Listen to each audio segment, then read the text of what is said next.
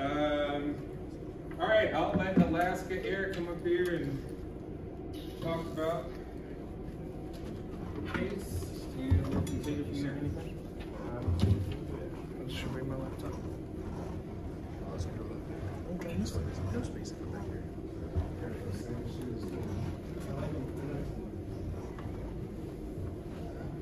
You want to hook up? You could just take out if you want to hook up the. You just pull mine out. Yep.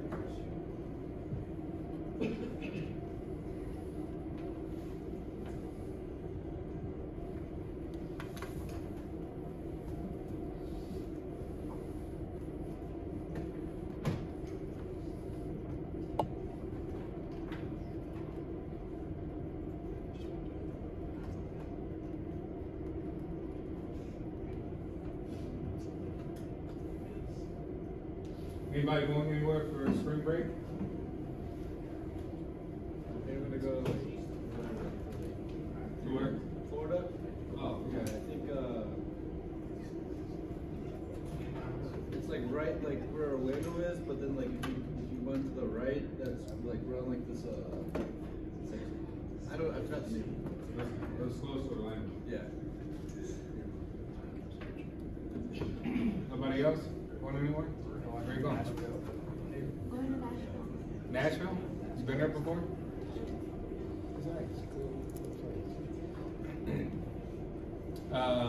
If you got time, you could go over to the mountains, to the Appalachian Mountains. Right there, like 45 minutes away. And where are you going? Florida. What part?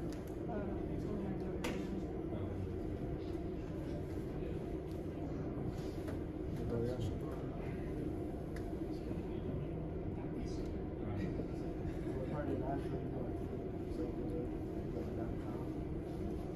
I'm going to go to Dubai and then over to,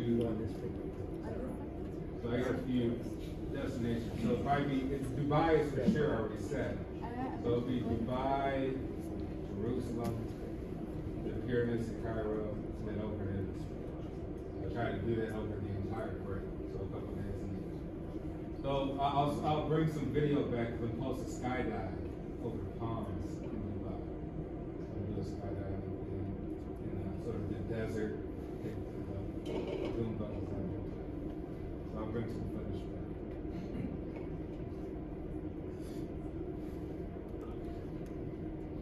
So I have my slides on my computer. I don't know how they. Oh, is it not connected? It doesn't seem like it, no. Okay.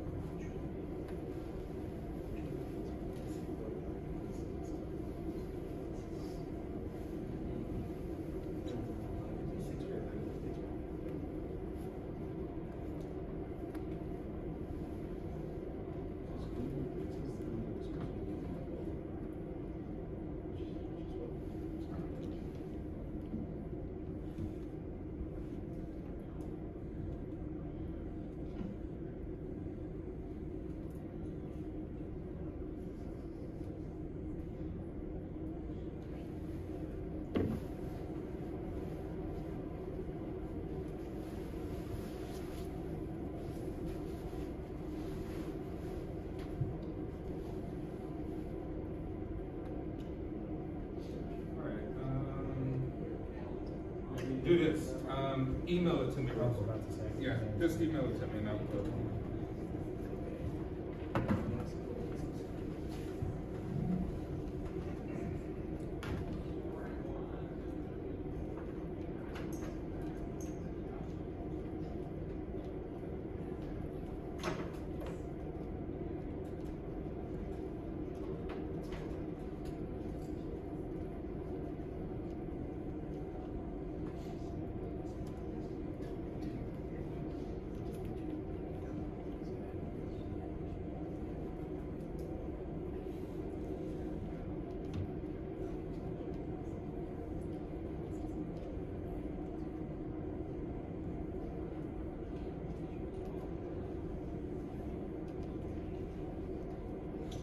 You sent it?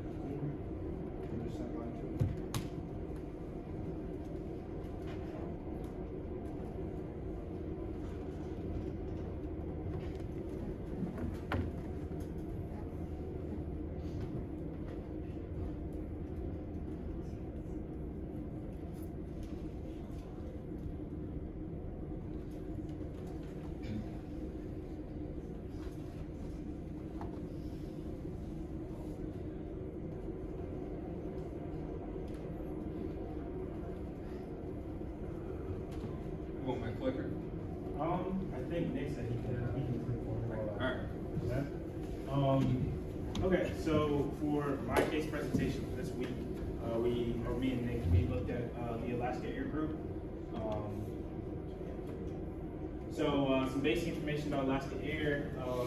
Alaska Air Group is an airline or a group of airlines based out of the United States, with headquarters in Seattle, Washington. Right now they own two airlines, Alaska Air, which is their main carrier, and then Horizon Air, which is a regional carrier that they also use. And Alaska Air also fully owns the ground handling company, McGee Air Services, which is named after their founder, Lance McGee. In 2016, Alaska Air acquired Virgin America, and they allowed it to operate under the same name, Virgin America, until April of 2018, where they merged it together into the basic Alaska Airlines airline that we know today. So again, some more basic information. The company was formed in 1985 by Lance McGee, and their current CEO has been in control since early 2021. The company saw revenue this past year of over $9 billion and reported a net income of $478 million in 2020. So Alaska Air Group is part of the transportation industry, which of course includes like taxi services, any kind of airlines, basically anything that's going to take you from point A to point B. And they organize and execute flights to many of the larger airports in the United States, and they have also started to serve international flights to certain destinations like Canada, Mexico, and other South American countries like Belize and Brazil, which are the places that they take flights to. So that top picture shows you some of the airlines they fly to. I know it's kind of hard to see, but the blue dots are the main ones that they fly out of, or where their headquarters per se are, since of course it's Alaska Airlines or Alaska Air. And the gray dots are all of the different airports that they fly to. So you can see that it's a lot of airports in major cities. You got Washington, you got some in California, a couple different ones in Mexico, Florida, that gray dot near Illinois, that's Chicago, O'Hare. You got one in Virginia, Georgia. So they fly to a lot of the big airports, the big cities throughout the U.S. And of course, their largest competitors in their section of the industry, not the transportation industry as a whole, but as like an airline, their main competitors are JetBlue, American Airlines, Southwest, Delta, which some of the logos are here. Of course, there are other public airlines operating out of the United States that offer both domestic and international flights. So, of course, you could say like, oh, it's Alaska Air, like they might not like be competitors exactly because they fly out of a different area, but because of the fact that they still fly out of most of the like continental mainland United States, these are still their main competitors. And on my next slide, you can basically see this is just another look at their competition, showing that all the different airlines they're basically competing with. So you can see American, Southwest, Delta, United. Those are like the main airlines that everyone really uses when they fly. So that's why it might be a little bit farther off in terms of their revenue passenger miles, but Alaska Air is still right behind them, and they're competing well with the other smaller airlines that people might use from time to time.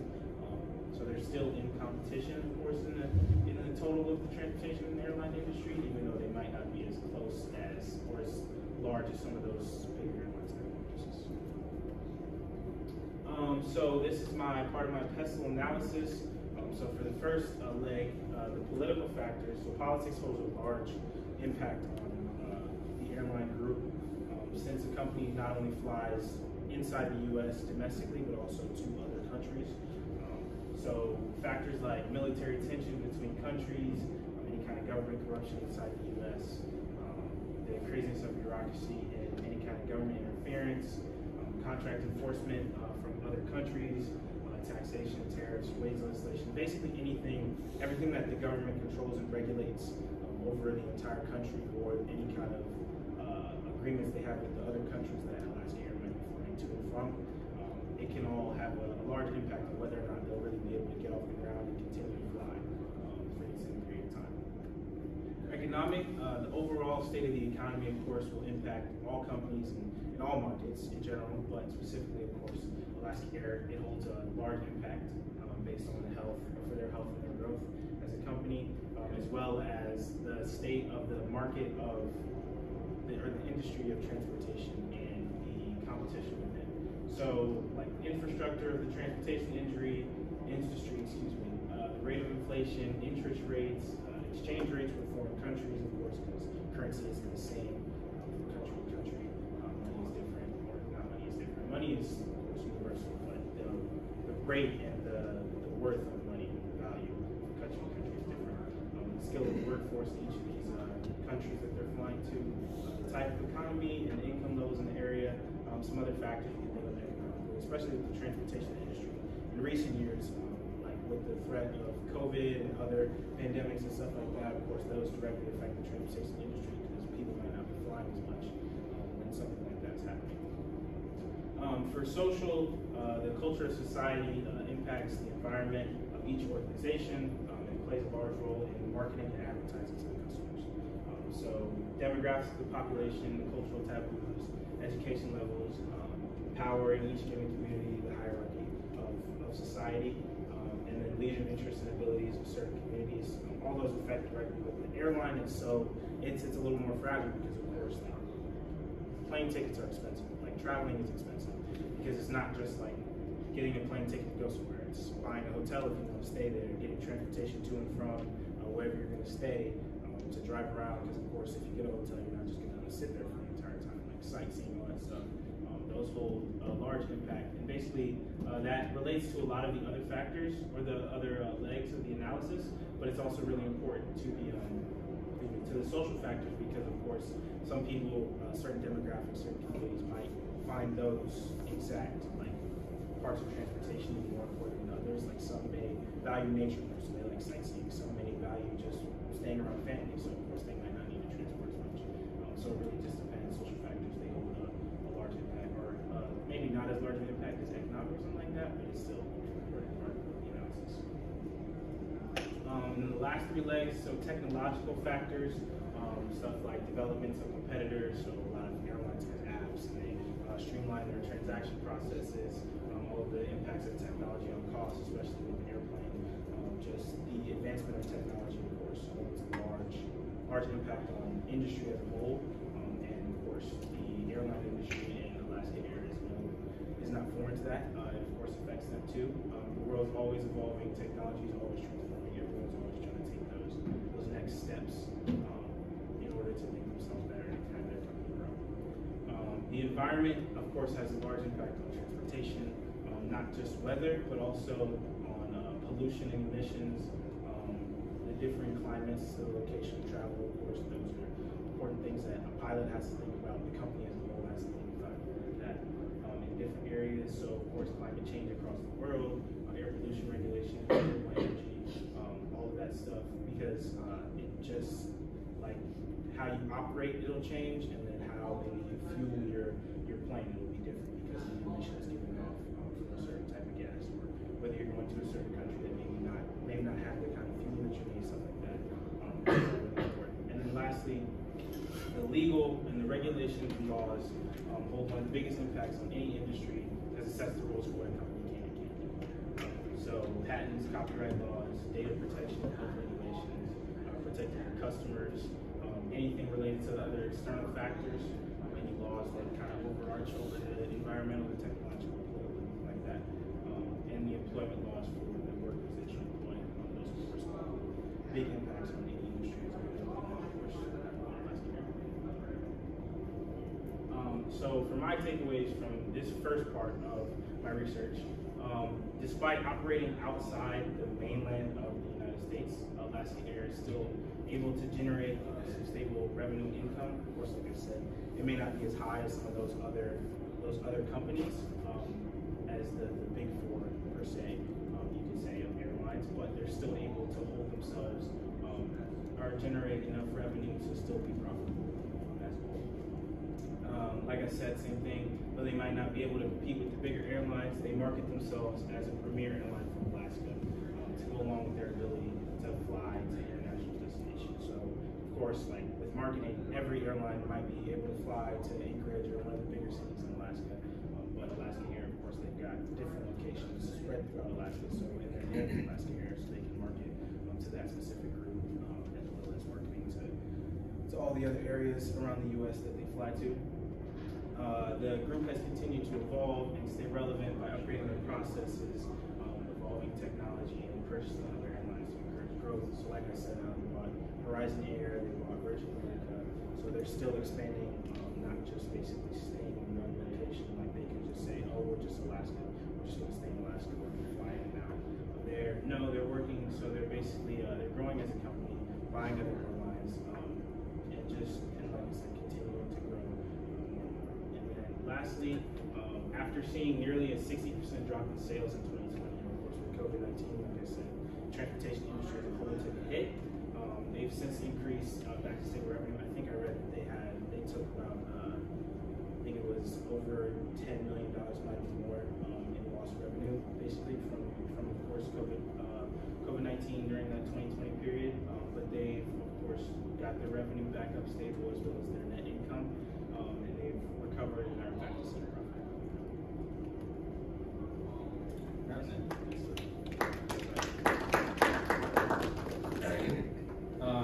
Questions?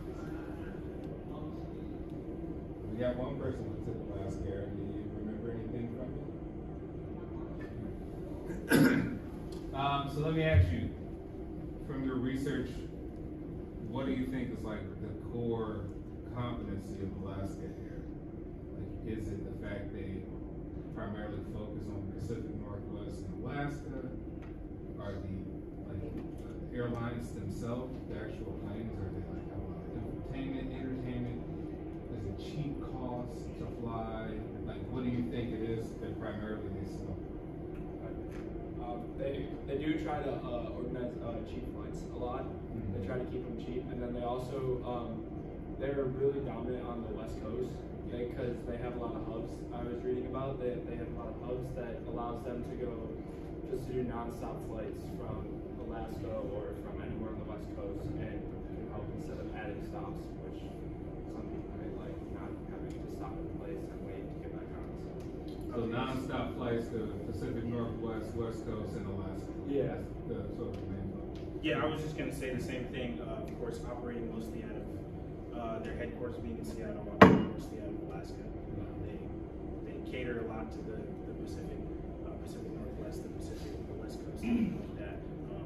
Of course, they've expanded recently to more East Coast airports, but they're, like you said, their core competency is being able to cater to those people who might not be in like the best region of flight, like the Seattle's, the Anchorage. They had an airport on the far east side or far west side of Canada, so they're able to cater to some unorthodox locations, you could say, but they're still, of course, able to keep their flight costs low. I mean, shoot, after doing a lot of research on my computer, literally today, I got like one of the little ads saying like book with Alaska Air, getting a discounted flight. So yeah. What do you think they'll gain from buying out, say, like Virgin or some of those other? Well, it's kind of so they're course, buying out their fleets so you get all their not airports, just they'll get all of their planes so that they have more planes available to cater to their customers. And then also, of course, you get maybe the expanded reach of like reaching more parts of the country, of flying out of maybe a better airport. Because of course, if someone wants to travel to South America, like Belize or something like that, like I said, they're not going to want to fly out of Anchorage, Alaska.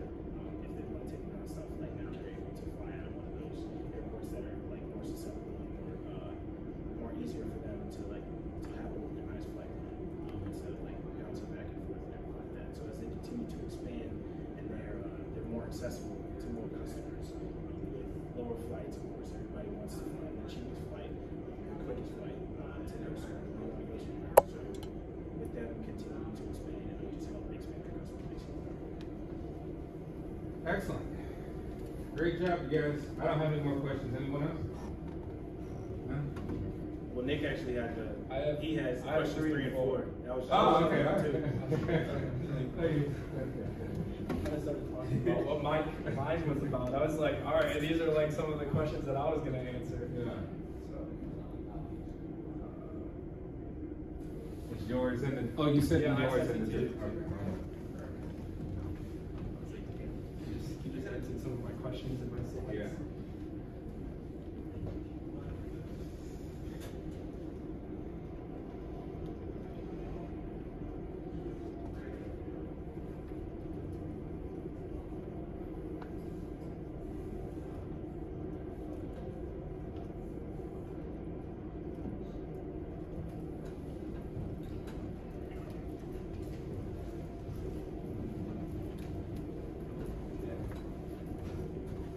So I had the 5 forces model. So the suppliers for Alaska Air was Boeing, and Boeing is a really big.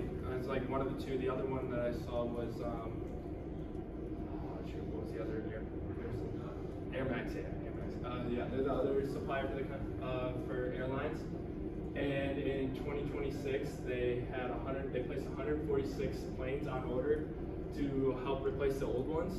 And they are also trying to become the first fleet that only flies 737s, which would be big for the company, because if something happens with the plane, they can either just swap one out and then they just get another 737, and then which would also help pilots as well, because then they only have to their pilots will only have to learn one plane to fly, which then can also help if they need to fix a plane, because they only need inventory for 737s as well. So it just makes them very flexible as a company as a whole, just to have one plane and all.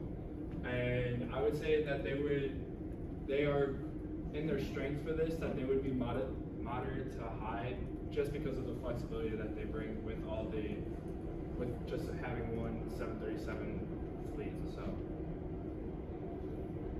The buyers, the customers are looking for the cheapest trip. Like we talked about, they said West Coast is their main thing, where they just fly nonstop most of the time. I mean, they do have occasional hubs, like Martin showed, in Canada, or in Eastern Canada and Western Canada, some in Florida, Chicago. But as you can tell, they were mostly located on the West Coast. This helps out because like West Coast, they're allowed to do, a lot of people don't like to take a whole day on flying. So this helps with cheap flights from LA to Seattle or something like that, and just being nonstop. They also do cheap flights or like packages with trip, like vacation places, and also and group deals as well. Yeah, they do group deals and vacation packages as well, which also help booking flights. You can book through there, and you'll find cheaper ways than maybe for Delta or Southwest. They're obviously they're the 5th largest airline in the U.S., but they're not one of the biggest, which is hard for them because they might not have.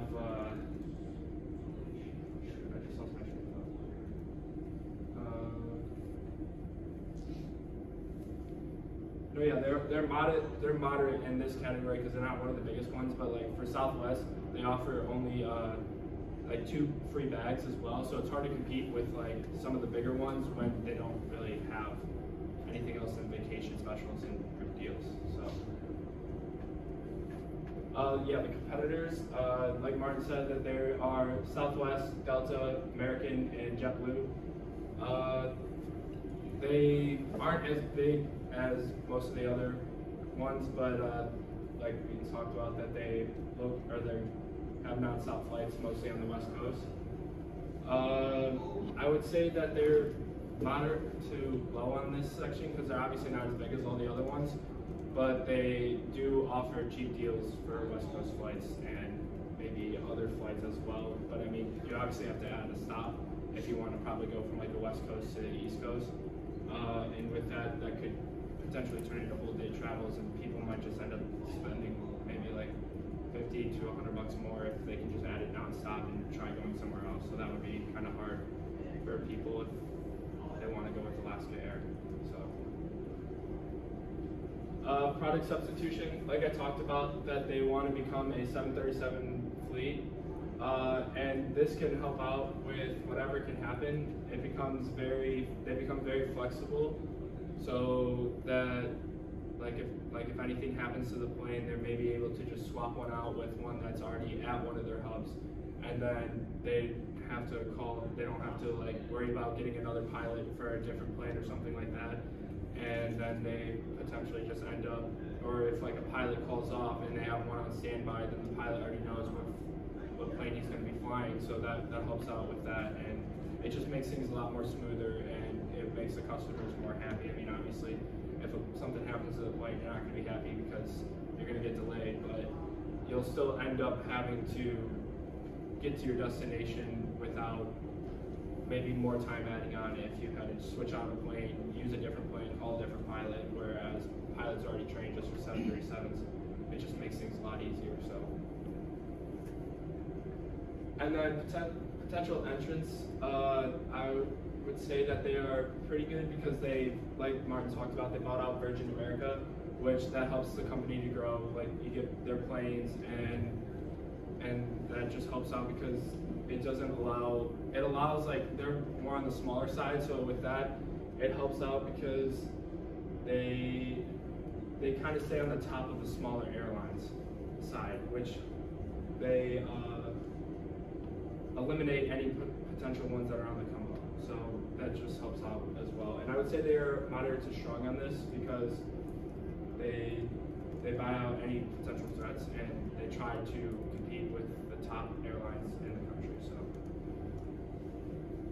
and then a business strategy that I would give to Alaska Air is try to offer their customers, maybe like with Southwest, if they have 2 free bags, maybe try to offer them 1 or something like that, because then that also helps out with cost, because if they're trying to go a flight from the West Coast to the East Coast, this potentially with 1 free bag could become cheaper because of that out of stop, but then whereas opposed to a Delta flight or a American flight, they don't offer free bags, so with that it might become a cheaper option, and then it might end up taking the day trip with just making it a cheaper option, especially with a group deal or if you're going on a vacation. So that would be my one business strategy that I would suggest to them. And that would be all.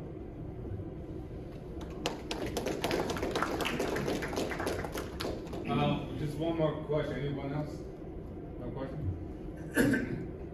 All right, so we talked about like resource-based models, right? Mm-hmm. Or industrial organizational model. I mean, like, is it the industry that they're in that makes Alaska Airlines attractive, or is it like what they do as an organization with their fleet of planes or acquiring version or their destinations they choose? What do you think would be?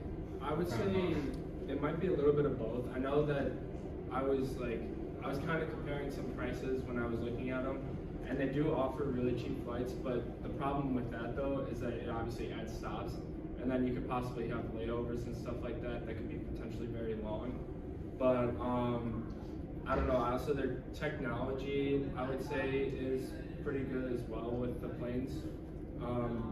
I just think it just kind of just depends on the person though, that if you want to spend an entire day traveling or just get there as quickly as possible, and then it also comes down to the amount of money that you also want to spend too. So if you're looking for vacation deals though, I would say Alaska Air might be a good one because they offer good deals for vacationing, like for like cruises and stuff like that, or like group deals as well. So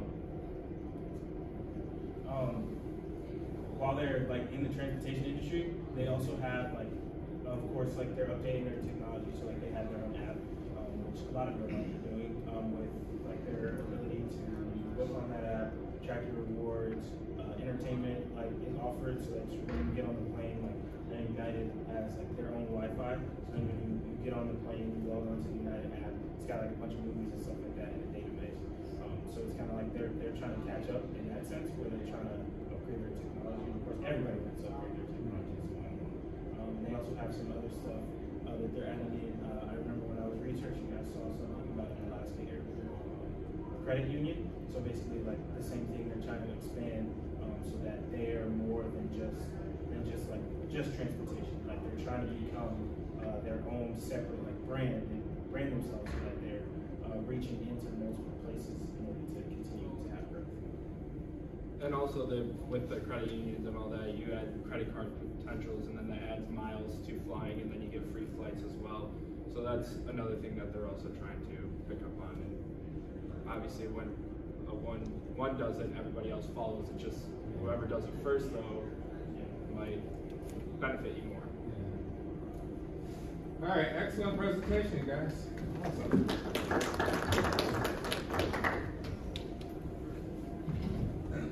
Here's a question: is the airline industry an attractive industry to enter? What are your thoughts?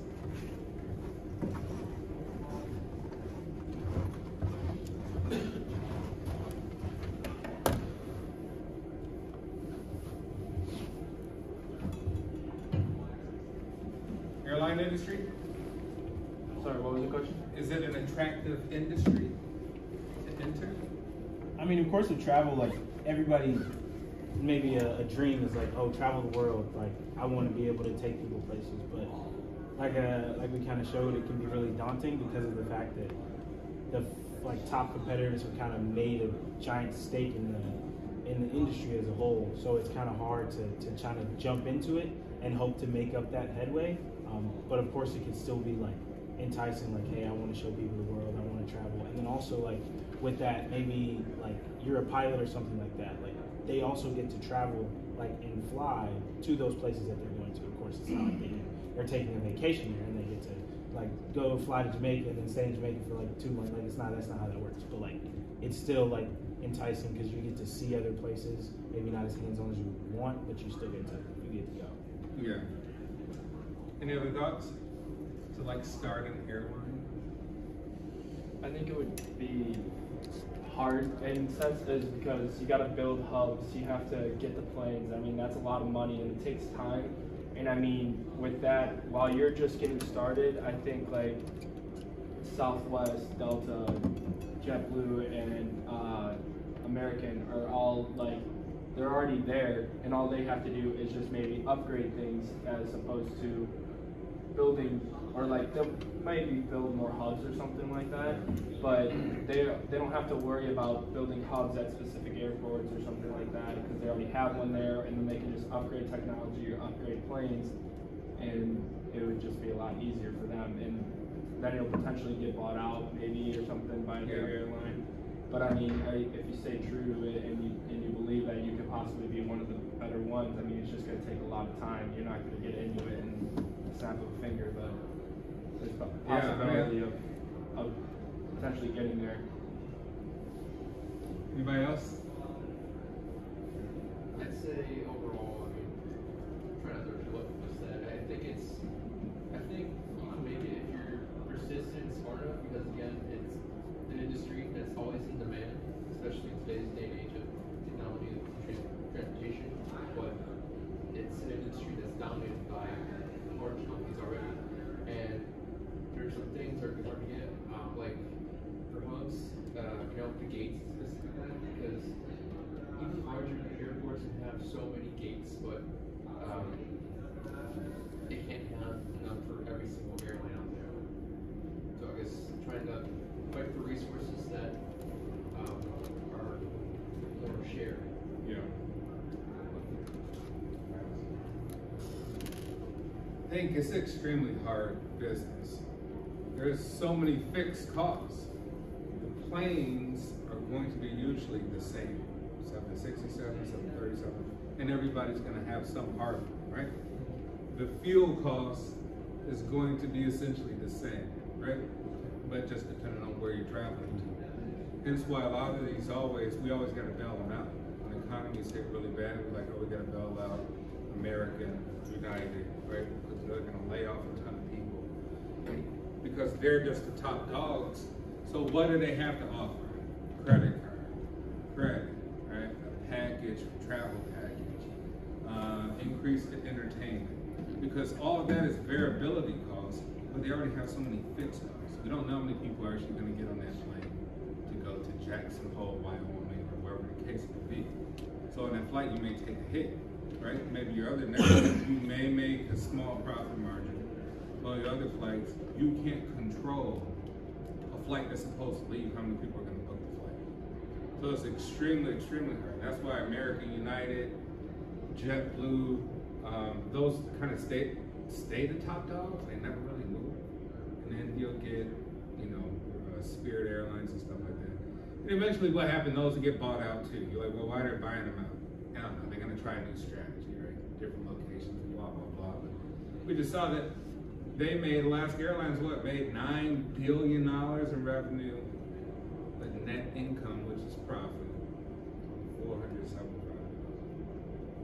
People gave you $9 billion, but you only have 400-something million as profit, right? So it goes to show you, this is one of the industries where you don't make a lot of profit, right? You don't make a huge profit. Something just to keep in mind, like how it all plays out, as we talk about sort of core competencies. All right, we'll get into chapter 3. No class on Friday.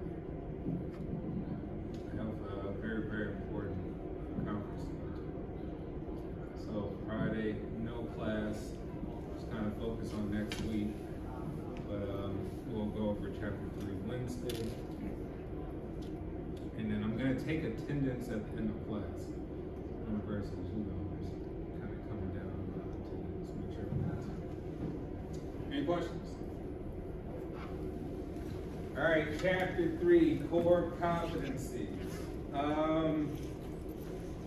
What is the best core competency that a company can have? What's the best resource that a company can have? What's the best resource?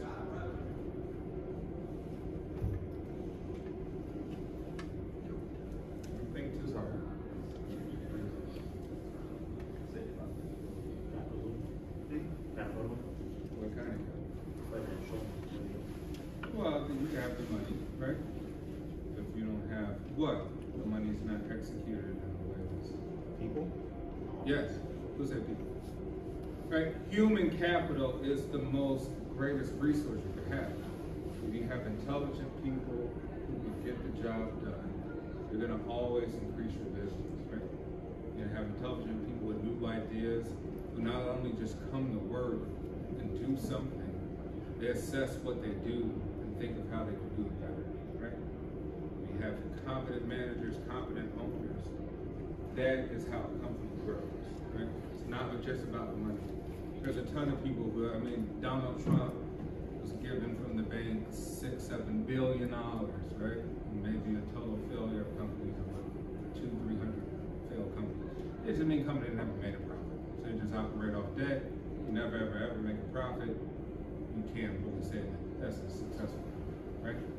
Although other companies he has been successful. It's not Trump, actually.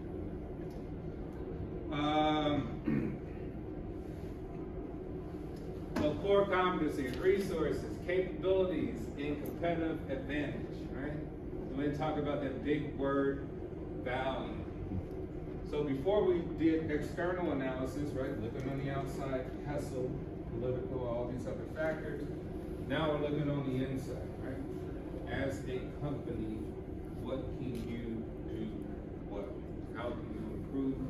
How do you strategize? How do you observe opportunities and threats?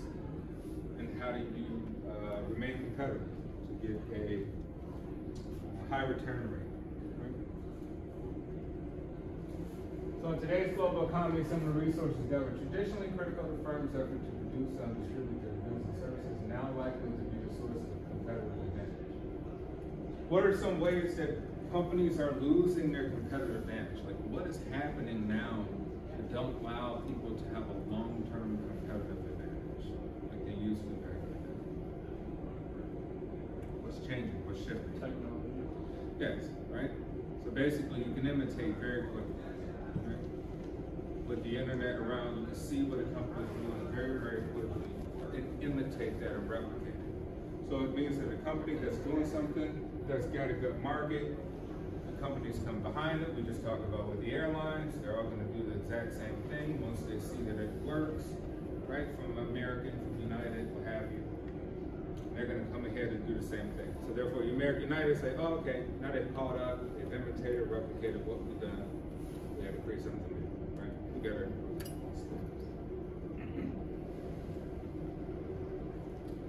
Global mindset, right? So to have a global mindset is the ability to analyze and manage, understand internal organization ways that are not dependent on assumptions of a single country, culture, or context. That's the same could go maybe for Alaska Airlines. Like, are you just, initially they focus on Alaska and the Pacific Northwest, right? Now they're starting to expand the global mindset and like, hey, we need to look beyond just the borders of America. We need to expand. How can we do that? Well, one thing, you don't want Alaska Airlines taking you to Bolivia. It makes no sense. Because image and brand, what people conceptualize, it's like, why is Alaska Airlines taking me to Egypt? It doesn't make sense, right? So what they'll do is buy out other airlines that have been traveling these places around the world so they can sort of utilize their core competencies, but apply it to the new organizations that they have, right? They've expanded. They expanded using other airlines, not necessarily theirs. Analyzing the firm's internal organization requires that evaluators understand how to leverage the firm's unique bundle of resources. Right? I was going to ask you this, guys, we'll run out of time, but what is your core competency? Right? You're going to be graduating, get out of here soon, graduating in May. So the thing is, looking at businesses are also looking at self. What is your core competency? If you have one that you are aware of, or if you have multiple. Anybody has a core competency they are confident to say? All right. Yes? I'd say organization. We're organized, right? And that can take you a long way. So the fact that you acknowledge that, you can say, well, I'm not great at all these other things, and I know you want to start a business. But you say, well, how do I utilize my organization skills as a factor to make, my wrestling business extremely successful? Which means it's not going to just involve you.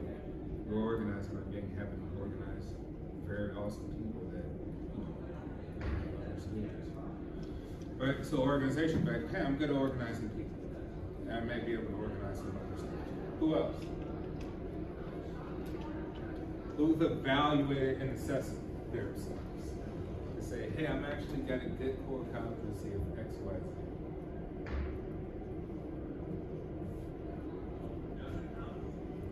I'm pretty sure. But the thing is, you guys are all unique and you do have some sort of core competency. If you don't realize it and leverage it, then you're going to be looking at some other skills you do not have that you're not good at, right? It's just a sense of being reality. Same will apply here. Can't make up skills, right? Eventually they get exposed. So the thing is like, hey, I have this thing, I'm really good at this one particular thing. How do I translate this and be effective once I graduate from Concordia? Instead of making up skills I know I'm not good at. You waste your time. You waste everybody else's time too. Right, so the same applies here, right? Know what you do good. Don't pretend like you do a billion other things good. All right, so we got what, 2 minutes left? Oh. All right, let's just go over here, right? So core competencies, we got 4 criteria of sustainable advantages. Value, rare, costly to imitate, non-substitutable. What are some companies that have these 4 things? They're valuable, they're rare, they're very costly to imitate, non-substitutable.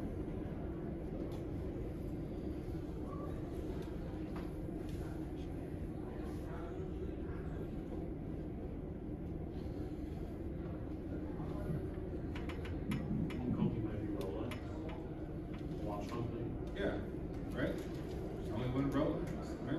Because they're patent, their look, people get sued, and they try to replicate. And there are a lot of people that try to make bogus stuff, but they have a brand and an image. People are willing to spend a ton of money for it, right? This is rare. There's one Rolex company out there. They're not bought out by the major other groups, watchmakers, buy out those other ones you think are independent. Rolex like the only independent left. Right? Costly to imitate. And they're non-substitutable. So watches are very, very hard to sort of replicate if they've been doing it for a long time. I have this one, which is made in Switzerland, which is a Breitling, right? $30,000 watch. And the thing is, this has been bought out. So the value of it is probably wasting a lot of money, right? It's got bought out by other parent companies. So it's lost its value. Whereas Rolex, they're saying like, no, we're gonna keep in-house, not let nobody else buy us out, because then the watch essentially becomes cheaper, right? The value cheaper. All right, I will let you guys go and see you on